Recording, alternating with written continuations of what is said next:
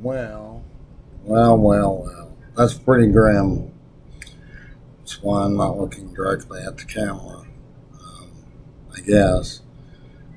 Lost everything on one of the videos. I had used a guest handheld to take the photos and upload them to Google, and I recently got access to the files which have been uploaded to Google, so yay, I got my vlog back. But boo-hoo, after I'd marked them to download and then marked a few to be deleted, I assumed it would continue with the download and then delete the pictures I'd chosen to delete. But it seems something went wrong with Chrome and the download, or my understanding of how it works. But what I got was an aborted download, deleted all the files I'd hoped to recover, and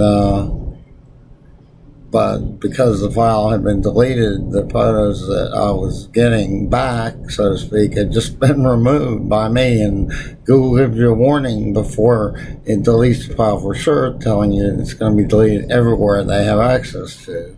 So you know Google Photos works like this.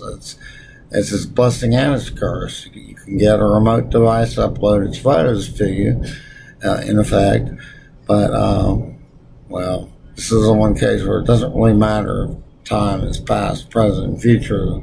The imagery that was taken in the past is now inaccessible due to some kind of interference with our quantum time machine. I'm not receiving the signal loud and clear, so to speak. So there's no way I can help in communicating with the past as I move into the future. Simple as that, and there's no deep philosophy there. And that will come after I cheer up a little bit and work on getting this back wall tidy enough. Heaven forbid you should see the actual room.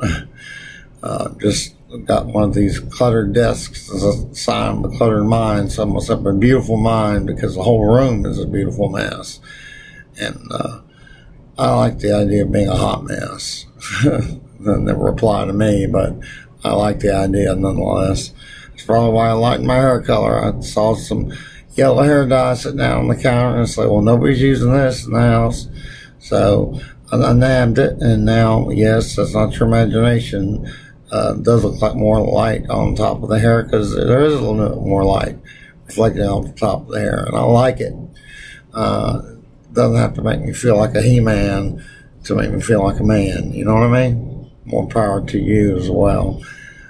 Still looking for something encouraging in the questions and comments, but I know this is a short-lived channel and it's early in its life, so let's make the most of it. I'm thinking about selling the de-entropizer. The de-entropizer removes entropy from a room. Of course, you can't create or destroy entropy. You can create it by accelerating order, which just forestalls the chaos that's inevitable. And it's going to be a huge October surprise. Just wait and see. A little sneak peek of the future. And I got more rampant speculation to offer. If you will just like and subscribe and tell your friends, and think about if you got any money, it's a hole in your pocket, because it could sure help stitch up the hole in mine. So, see you later. Hasta la vista, baby.